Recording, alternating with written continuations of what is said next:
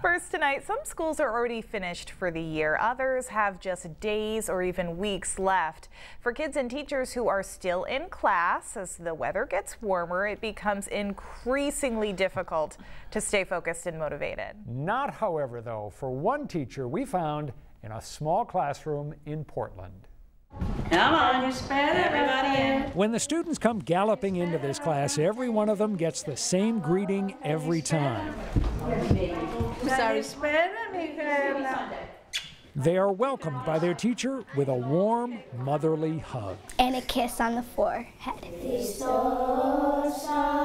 Even if you took away the hugs, this would be no ordinary class. The students are studying all things Greek. A little of everything. Our faith, our language, how to read, how to write. The students could not ask for a more authentic teacher than Angela Varipatis, who grew up in northern Greece. And my little village, it is called Daphnonos. When you were a little girl growing up in that village, what did you think of the United States? I didn't know anything about the United States. I didn't know anything. After finishing high school in Greece, Angela Varipatis came to the U.S. She had no family here and spoke no English, but began attending a school that trained young women to become teachers at Greek American schools. Eventually, she landed a job teaching in Portland and loved it right from the start. And oh my gosh, it was just great. I said, okay, this is for me. The students attend Greek class one afternoon a week at the Holy Trinity Greek Orthodox Church, which sponsors the instruction.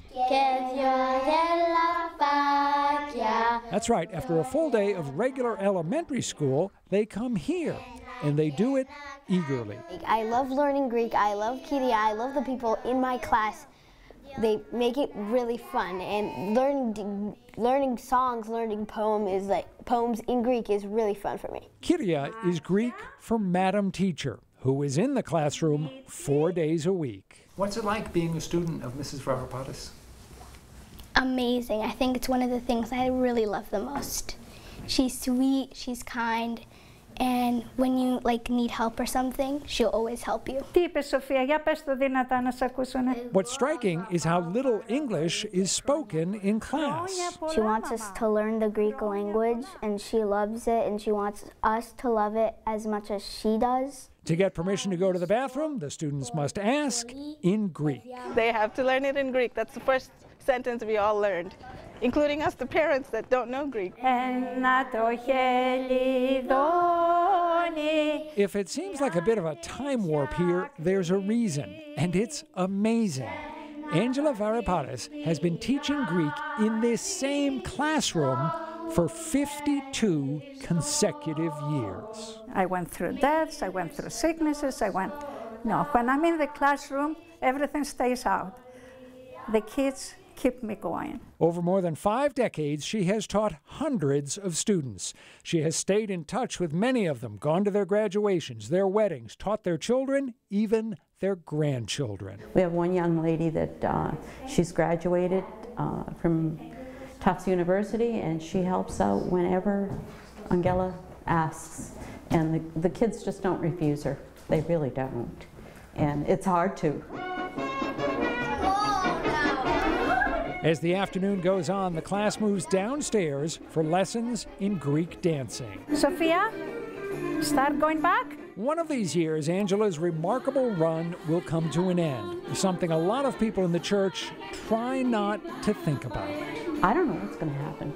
I really don't, because right at the moment, I don't think there's anybody out there in the local community that could do what she's doing. I really don't. Angela says as long as she's healthy and as long as the church and the community support the school, she'll keep teaching. Retirement is not on the horizon because she'd miss the kids. That's my weakness, because I love them so much. I just, look at their eyes. They are so sincere, they're so innocent. They have so much love, so they teach me.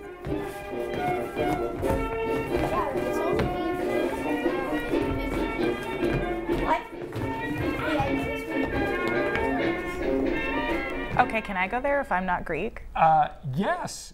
Indeed you can, because what's also interesting is that some of the students have no ties to Greece, no ties whatsoever. Their parents, for instance, came to the U.S. from Ethiopia, so no Greek background, but they do belong to the church. And Mrs. Varipatis says of those students, they love what they're learning here, and I love to have them, as clearly she loves to have every student who walks through the door. Okay. My favorite part of this story, by the way, we have to disclose Mrs. Varipatis' son, Ted, is our assignment manager. TV Teddy, you may recall on Twitter. And when Ted was a boy, he too attended Greek class taught by his mother. And he says that back then, the workload was heavier than it is now. Of course. Uphill both ways. Yeah.